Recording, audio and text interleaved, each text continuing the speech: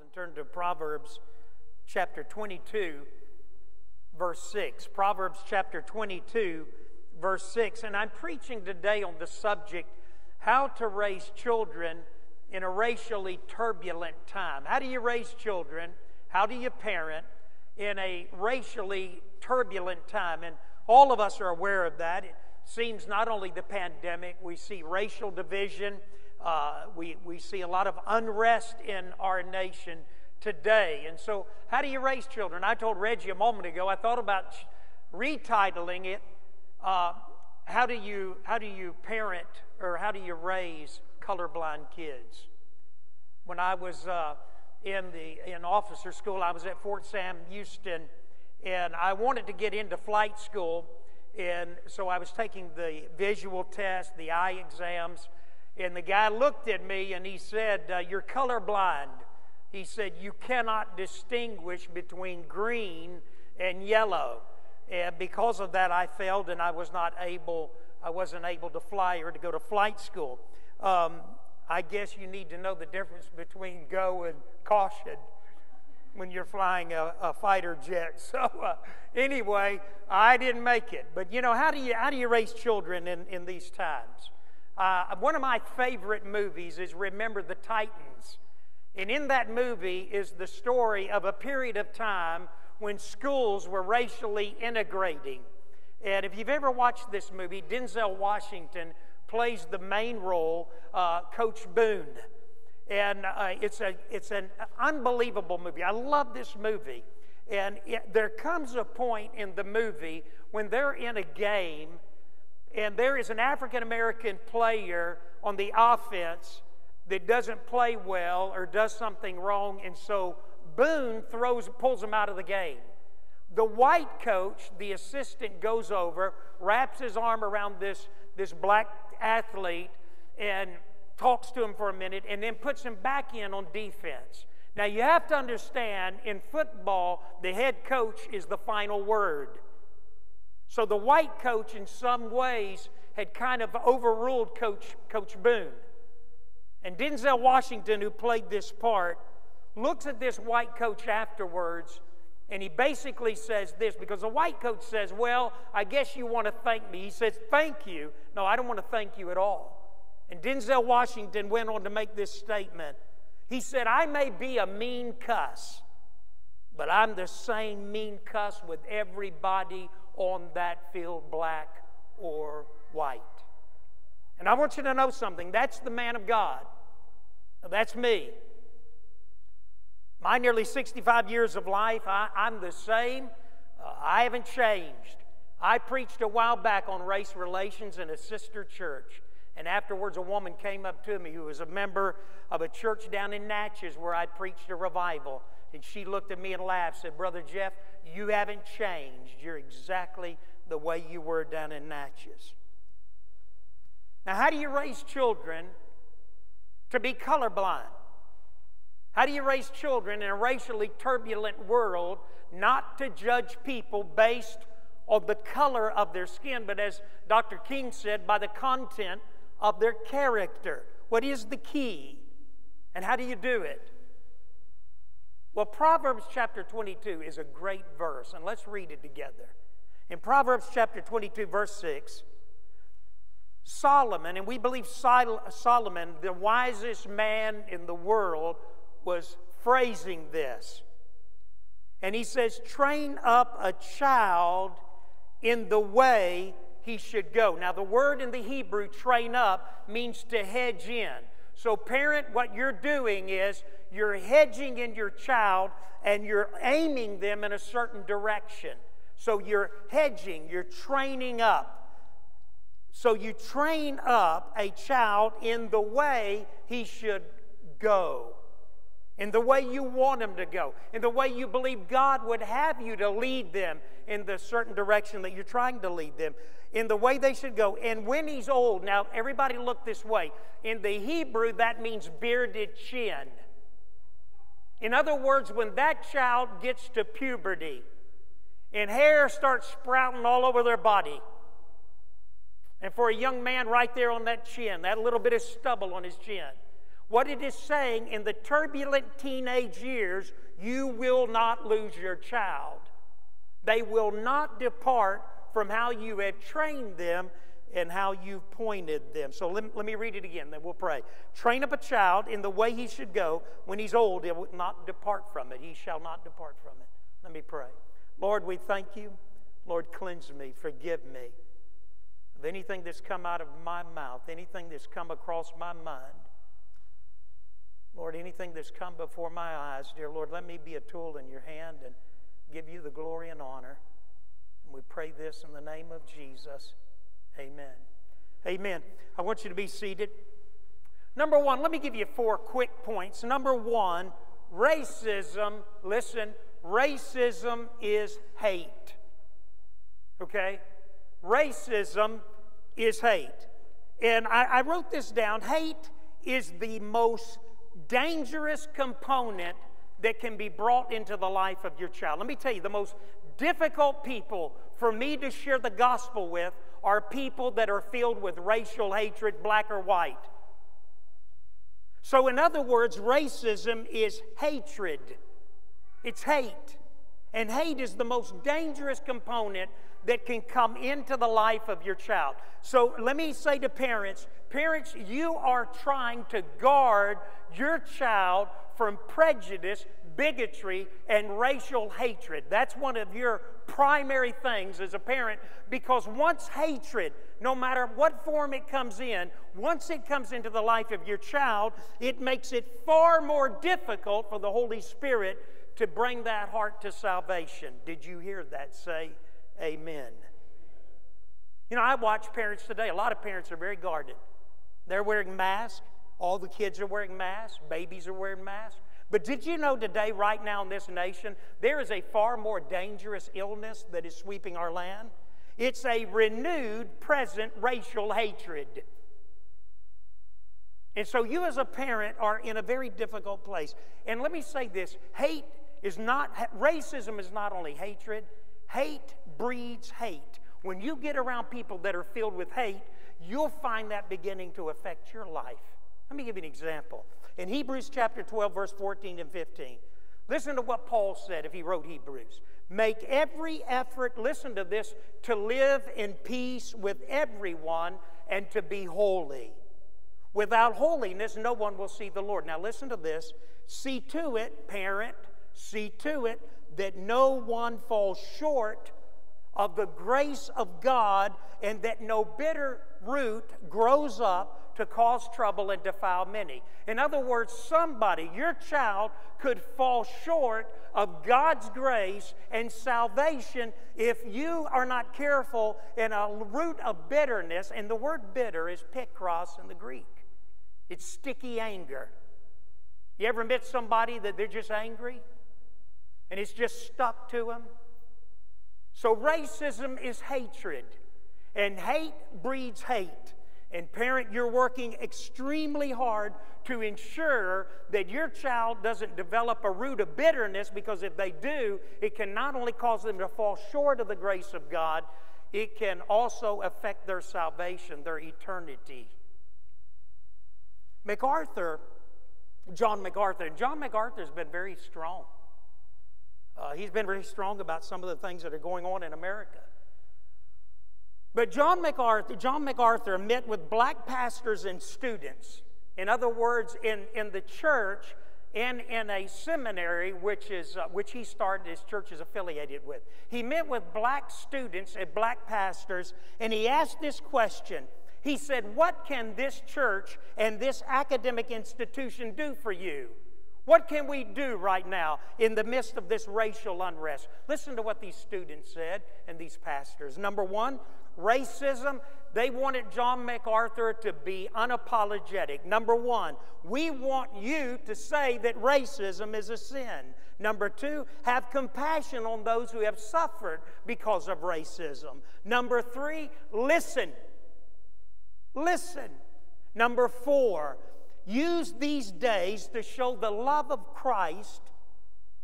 Use these days to show the love of Christ. Number five, they said this, the only thing that will break this cycle in the African American community, they said, was to have God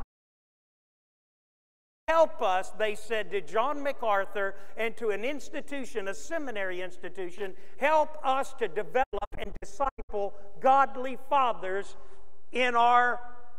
among our people. And then John MacArthur said, why? Why were they asking that?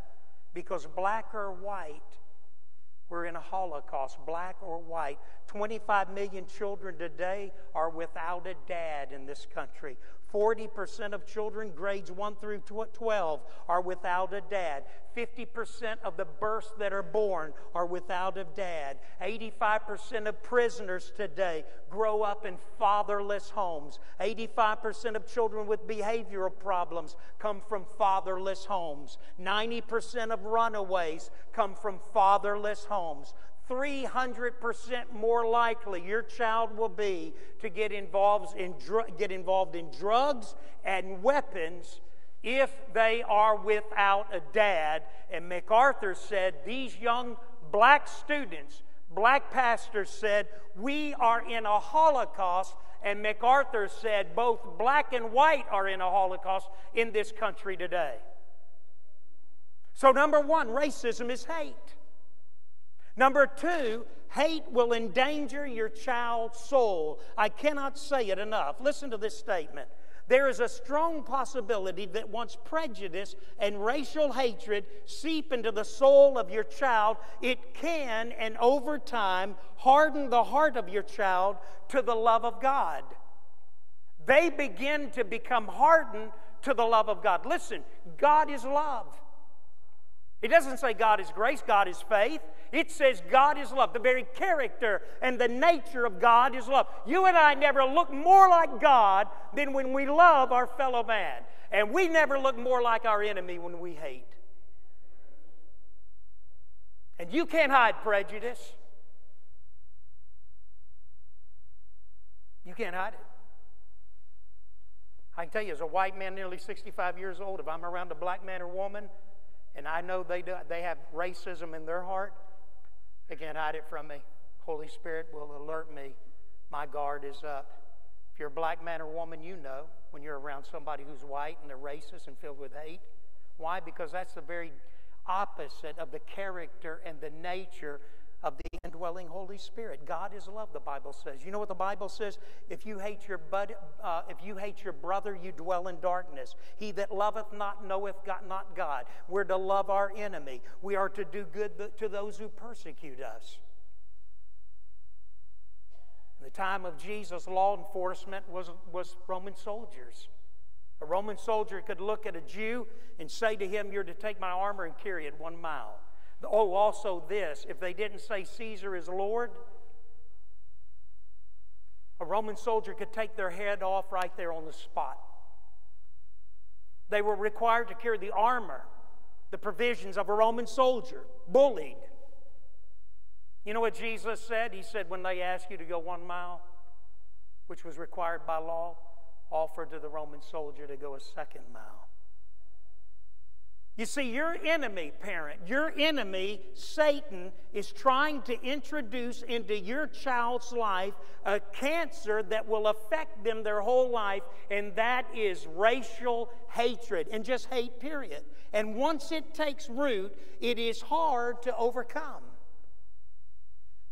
Now, I'm telling you, I've been in ministry about 40 years. I've been in ministry, and hey, listen, I've been fighting this racial battle longer than many of you have been alive.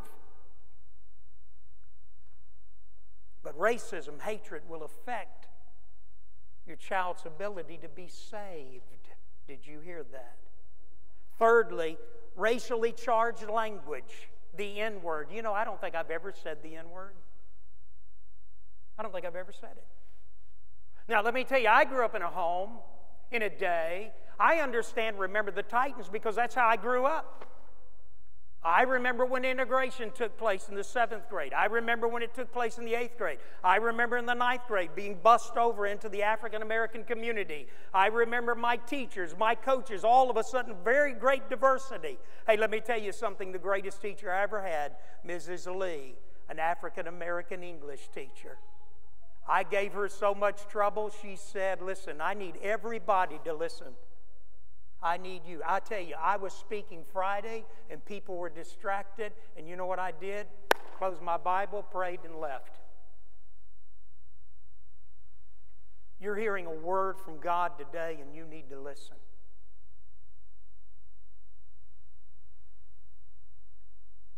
But I grew up in a time, Miss Lee was my favorite teacher. When I left, she said, I'm putting your desk right by my desk where it sat a lot in the 9th grade. She said, because God's going to use you. Wow. Willie Washington played for the NBA 3 years. Coach Washington, a dear, dear picture of what I wanted to be in a young man growing up. Racially charged language, parent, is inappropriate in the mouth of a believer. If I had ever said the N-word, let me show you what would have happened. This is my dad. It was seen as profanity, inappropriate. When somebody uses that word around me, I either walk away or immediately correct them. But let me tell you, I don't like coon. I don't like cracker. I don't like Uncle Tom. I don't like any of it. Because I know where it comes from. It comes from the pit of hell. You see, parent, you're on high alert. And when you hear racially charged language, as your children are developing and growing, your response should be this. Everybody listen. Your response should be this. Where did you hear that? I remember one time sitting at the table, I let out a 4-letter word. And man, it was like ice water fell on the table. I got 2 sisters and a brother, mom and dad. We were all seated at the table eating supper when all of a sudden I let out a 4-letter word because my sister did something. And it was like somebody I dropped the temperature about 50 degrees immediately in the dining room. Everybody stopped, dead silence. And my dad said, where did you hear that?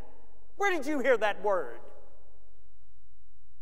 He said, I'll never forget. He said, son, you say that again, and I'll take you to the bedroom. You want to guess what happened? My sister couldn't resist that. She's down in Florida right now where she lives, and she's probably watching this live stream. Shame on you for getting your brother into trouble. She did.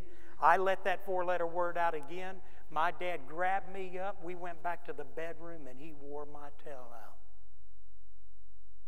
You see, when your child uses profanity, and racially charged language is profanity, it's offensive, it's out of the pit of hell. When it comes out of the mouth of your child, your response should be as a parent, where did you hear that? You know why you're asking that? You're trying to identify the source. My dad identified the source. You remember me talking about nearly drowning in the 2nd grade? The kid that taught me the 4-letter word just about got me drowned. Taught me a lot of other stuff too. My dad rescued me because of a 4-letter word. What you're doing when you say, where did you hear that? You're trying to identify the source. Is this extended family? Let me tell you, on the racial issue, we have broke ties with families, family members. We have skipped family gatherings. We have had strong confrontations with our own flesh and blood over the race issue. Jesus said, I didn't come to bring you peace, I came to bring a sword. When you do that, you're trying to identify this extended family. Is this a friendship? Is this peers? Is this the friend of my child? Is it your friends? Is it your friends? Is it some of your family? Is it social media? I believe Facebook's going to be the demise of America. I believe the prince of the air, as the Bible calls him, has literally made us. You know the song a moment ago about the ocean, it's storm? You know what the Bible says before the second coming of Jesus Christ? It says that the ocean will be turbulent, and the word ocean there is for humanity. Is humanity turbulent right now? Is there unrest? hey, you can get ready. It may be Jesus is getting ready to come back. Entertainment figures, music, sports, Hollywood. Anybody. Listen, LeBron James' picture sits on the floor in my office because years ago, LeBron James left about 1,000 kids in Jackson with nowhere. He just mistreated inner city with it. And I took his picture off my wall, put it on the floor, and it's been there ever since. Sometimes you and I have to identify, and we have to remove those sources of influence in the life. It could be a TV program your children are watching. Number 4, how do you counter the present culture of racial hatred? How do you do it? As a parent, how do you do it? Number 1, listen to me very closely. Parent, introduce into your children's life great voices of social change. First of all, Jesus. Introduce your children to Jesus. Help them to see what a radical figure he was in history. He was unbelievable. He was a friend of wine bibbers and gluttons. He was love personified. Introduce them to Jesus. Let them read the autobiography of Martin Luther King Jr. Introduce them to the figure, historical figure, that most affected King's life, Gandhi, and how he handled social change among the British in India. Read Nelson Mandela, A Long Walk to Freedom or A Long Walk Home. Introduce them to Mother Teresa. In other words, introduce your children to figures, historical figures that led to reform and change. And my friend, before we rip down all the monuments and statues in this country, we may need to ask what they're there for. Alexander Hamilton was a great abolitionist. He wrote the Federalist Papers. He was one of the framers of this Constitution. He was an adamant opposition against slavery. He was killed in a duel with the Vice President, Aaron Burr, who was a slave owner. His wife lived to be 93, 97 years old. She was 50 years. She was 50 years a widow. When she died, she was caring for the children of slaves. Be sure before you tackle our history that you don't take a moment to ask about some of these figures, because some of them have stood and given their life for the abolition movement. Introduce your children to great voices of social change. Secondly, counter with black and white men you know personally. If you begin to, when I begin to listen to some of this stuff and I feel a tinge of prejudice come into me, you know what I immediately do? I bring up Russell and Bell. I bring up Daniel. Up to my mind comes Willie. I think about some of our black men and women in this church, men and women who, and then ultimately, let me tell you, my secret weapon, I believe, is Midian Chitsede, that pastor in Zimbabwe. I believe if Midian died right now, and we got word of it, all 4 of my children at great risk of their life and health, I believe all 4 of my children and Sheila and I would be on a plane to bury that black African man who has so affected our life. Introduce your children to people of integrity, godly men and women. Let them build those friendships, and that will counter the prejudice and the hate that may be creeping up in you right now. Don't watch the news. Get off Facebook. Take a break from it. Build relationships with men and women who don't look like you. Thirdly, counter with truth and equity. You know, our responsibility right now is to help children process, as they're growing up, a very complicated world. Do you do that? If you're going to watch the news, whether you're watching CNN or Fox, do you take time as a parent to stop the news or put it on mute and say, let's talk about this for a moment? I wrote this down. As a parent, you want to tell the truth about an issue. You don't want to be unbiased, and you don't want to be unequitable. As Boone said, I'm the same cuss no matter who I am around. If something's wrong, it's wrong. George Floyd. When George Floyd was killed by a law enforcement officer who sat with his knee as if he were sitting there with a prize deer that he had shot, while a man was choking and dying under his knee, and he was sitting there with a hand in his pocket as if he was posing for a picture. That was a horrible injustice in this country. And it awakened us. It reminded us of something that so often we have not heard.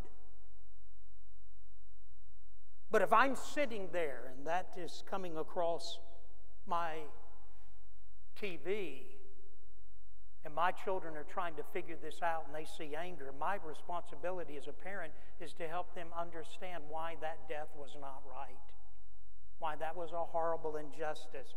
What am I to tell them? We don't have it in here. I'm to tell them, first of all, the United States flag of America stands for freedom and the right to law, the due process of law, the right to be represented, the right to be tried before your peers. Every privilege that the United States flag stands for, George Floyd was denied. I'm helping my child process all of this social upheaval, and I'm helping them understand. When I watched Rayshard Brooks, the man who was killed in Atlanta, there's a picture of him sitting in the seat, and he's just looking up. And when I saw that picture, my tears began to come to my eyes. How that man died was an injustice, should have never happened. And you know, black or white, isn't it strange? Black or white, I don't know anybody that doesn't believe that. Maybe I just need to hang around some different people. But before you're too hard on the blue, let me remind you of something. Law enforcement, you hate cops? You believe they're all bad cops? Let me tell you, I'm a preacher. You know how many jokes I've heard? You know how often people have been derogatory, insensitive? You know how much stuff I've put up with all through these years? You know how many people have joked about preachers being rich, working an hour a week, driving a fancy car? You know how many times I've listened to all that, and you know how untrue it is, and how many pastors are not those on TV that are drawing $1 million and flying in jet airplanes? You know, most of us are not. We're like you. We're just trying to make ends meet. Do you hate cops? I asked Therese, I said, Therese did a great job of putting together a story, kind of where we are culturally. Right now, there are over 800,000 police officers on any given day in this country. In a year, 375 million contacts, averaging less than 1,000 deaths in 375 million contacts between police and people.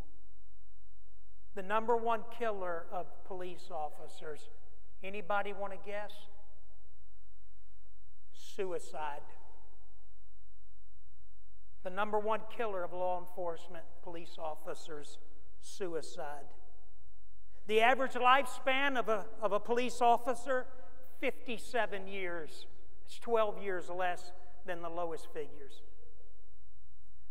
Retirement, if they make it to retirement, they die less than 5 years after retirement. Big money, Jackson Police Department makes about $34,000 package a year. $34,000 a year for JPD. You hate police? Then you're sinning. Because that's as much, there's hate and hating law enforcement just like there's hating black and white. Hate is alien to the belief and to the structure of a Christian. We don't do that. Do we need reform? Do we need reform? Yes, we do. I've sat with people, some of the most powerful people, and I've said this. I said, you got to go into the academies. You've got to retrain. You've got to give psychiatric exams about every 6 months to police officers because of the stress that they're under. I think that's true for preachers. I think we need a psychiatric exam about every 6 months. There needs to be the firing of administration when they have knowledge of repeated violations. In other words, the man who killed George Floyd should have been dealt with years ago. He had 17 offenses. The administration had allowed him to continue. They should not have. There should be body cam on every police officer. There should be the freedom to begin to fix the problem. So all of that is part of it. But here's the big one. I want you to listen closely. Everybody, I want you to miss this one. I cannot excuse my prejudice, my bigotry, my racial hatred because of my experiences or the experiences of those in my family that I love. It still does not justify me hating anybody. Can't do it. Parent, children cannot be allowed to have racist attitudes. And you may say, well, how do you know that? Hey, listen, anytime you sum up somebody as a color, anytime you sum up those white people, those black people, my friend, at that point, that's a racist statement right there, and you've got a problem. Can't do it. Hatred, prejudice, bigotry, because of a bad experience in your life or somebody that you love does not justify you hating anybody. Can't do it. And let me say something else here, and listen. And let me say this. A lot of times people say, well, I've had a bad experience with the law. 3 out of 4 of my children have had bad experiences with the law. One of them had such a bad experience with law enforcement, I was so angry that I went to the precinct and I probably could have gotten arrested.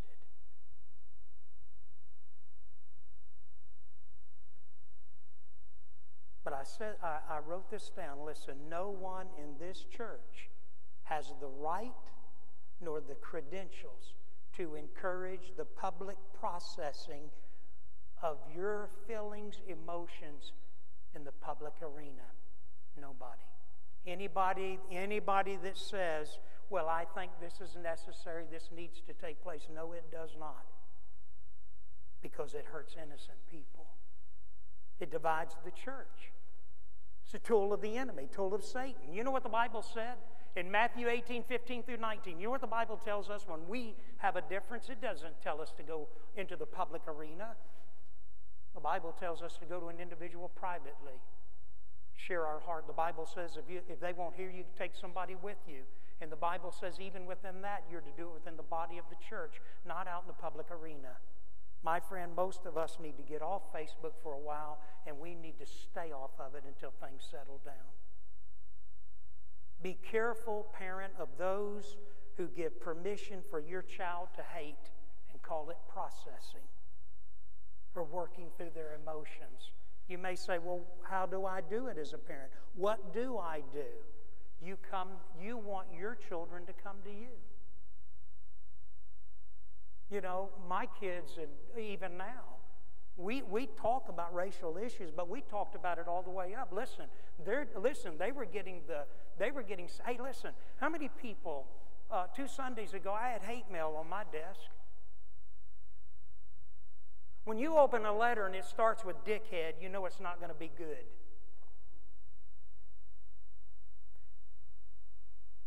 How many people in this church have the police department watching their home? Thank you, Therese. You probably do. Be careful of those who give permission to your child for them to process in the public arena. That's not scriptural, that's not correct. And there's no excuse for it. Your children should come to you privately. They should say, I'm having problems. And if you as a parent cannot help your child process that, work through that, then that's what Reggie and I are here, and only us too. You come to your pastors. And you may say, well, you know, you just don't know what I've gone through. You don't know what I've endured. You don't know what it is to be my color. You don't know what it is to deal with the things that I've dealt with. You don't know what my children have gone through. That's right. And you don't know what I've gone through either. Sheila was run off the road right here on the interstate. She was run off the road. She blinked her lights. The individual blocked her on the interstate, dead stop, got out and pulled the gun on her and on your worship leader when he was a boy. I blinked my lights. 3 people in a car slammed on brake, stopped at 70 miles an hour, dead stop. And one of them put his finger out there and did this. Church secretary in this church was dragged across a parking lot of Walmart.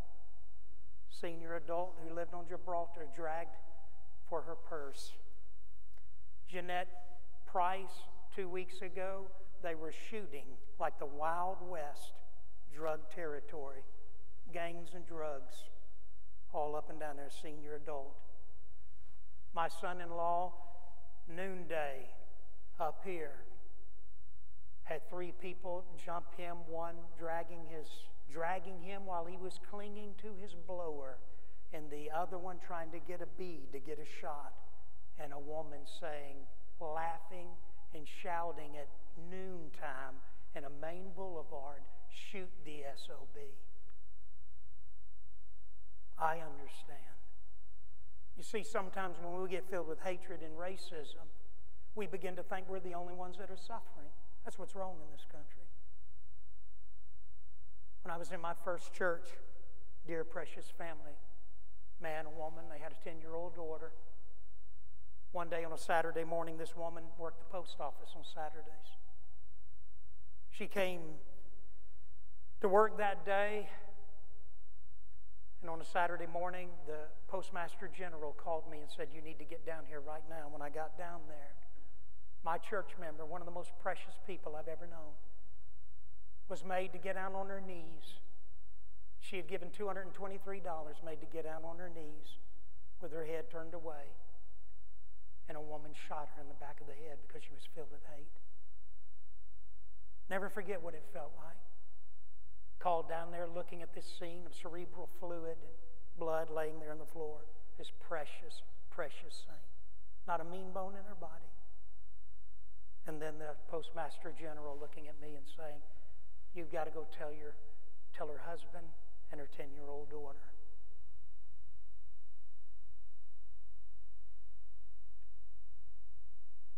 You think you've been through a lot of suffering? You think you're justified in your hatred and your bigotry, your racism? You're no more justified than I am. We've all suffered. We've all hurt. And you may say, "Well, why, Brother Jeff, why are you not prejudiced?" And I'm not. I love everybody. Because I can't bring hate into a Holy Spirit-filled vessel. Can't do it. And sometimes when I'm struggling and I'm thinking, "God, this is hard. This is discouraging. I haven't slept in nights. I haven't slept in days. We've had diarrhea. We've been sick. We've been up all night." You know why? Because we're asking ourselves the question, will this church survive this?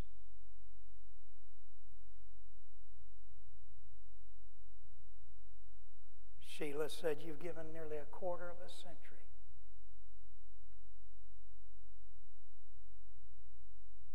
Nobody, black, white, rich, poor, nobody is justified as a child of God to hate.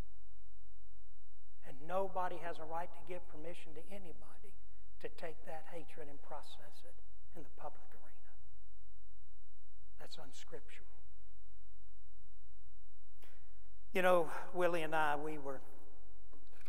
Willie and Daniel, WH, we were all sitting in the office talking, and from that conversation, Willie and I, we were going somewhere. We were just driving along, riding along, and I looked at Willie in the midst of our nation and the racial turbulence, and I said, "Willie," I said, and I thought about our city. I thought about our community. And I said, "Willie, what are we going to do?" And he looked at me and he said, "Brother Jeff, people just need Jesus." That's what he said. And Willie, that was theologically and biblically as sound a statement. America, let me tell you what America needs. America needs Jesus. America needs Jesus. And if you're here today and you say, "Brother Jeff, I'm going to have to admit There's been some simmering anger, hatred. I've been wrestling and struggling with prejudice, feelings that I don't like.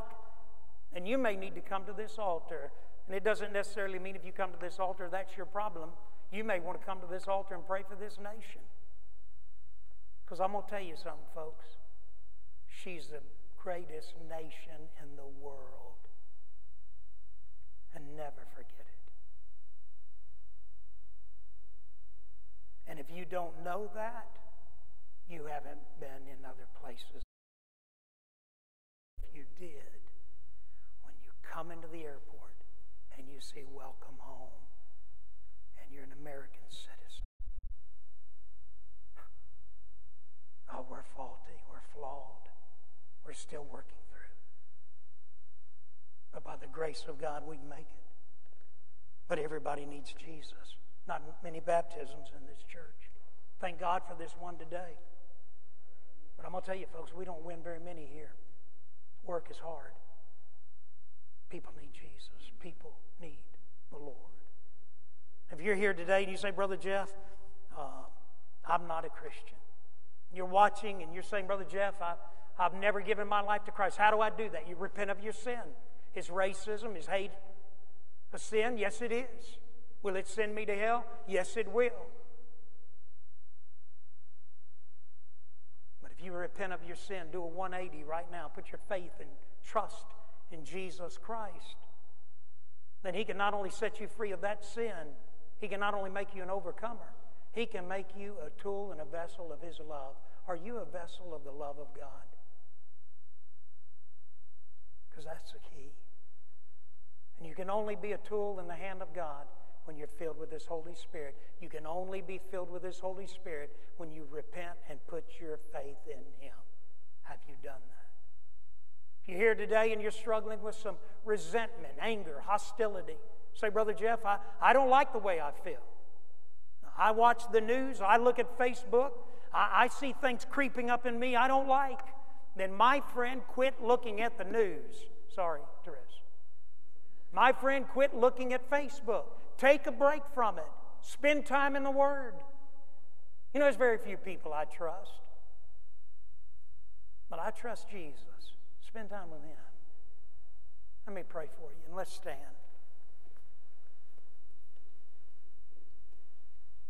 Our Heavenly Father, Lord, we come to You, and Lord, as best we can, I thank You, dear Lord, for the quietness and the respect of the people in this sanctuary. Lord, You know my heart. And You know, dear Lord, that we are a nation that, dear Lord, is so divided. But the Bible says, Jesus, You prayed that they may be one even as I and the Father are one. You said, by this shall all men know that You are My disciples if you love one another. Lord, may we quit going to Facebook. May we quit processing on social media. May we quit taking our dirty laundry and throwing it out before a lost world. May instead, dear Lord, we go into the prayer closet. May we go into the prayer council of a handful of people. May we say, Brother Reggie, I'm struggling and I want this right in my heart. May we say, Brother Jeff, I want this right in my heart.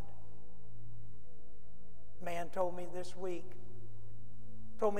he said, Brother Jeff, if the enemy ever gets into Southside Baptist, he said, we're in trouble. And what he felt like was that this church, who a long time ago took a stand, 20 years ago took a stand, 2014 took a stand on the flag. Oh, we're not running behind doing stuff that's politically correct. We are a people that have been on the front line, pushing the envelope, going forward, guided and directed by vision and purpose. But as that man said, if we ever falter, it'll send a tremor not only across this city, across this state, across this nation, it'll ring around the world. Southside Baptist. So God, I pray right now that You bind the enemy. I pray, dear Lord, if there be anybody that would bring any division, that, Lord, You would begin to silence them. I pray, dear Lord, that You would pull us together in the fellowship and the intimacy of the New Testament church. I pray, dear Lord, if there's anyone here that's battling with prejudice and hatred or listening right now, that God, you get a hold of their heart. Remove that root of bitterness. And if they say, you don't know what somebody's done to me, you don't know what I've been through, well, it's not any more than what we did to Jesus. And remember, that was a mob that did that. God, we are people of truth. And may we speak the truth in love. But oh, may we speak the truth. God, take this invitation. Use it for your glory. We pray this in the name of Jesus.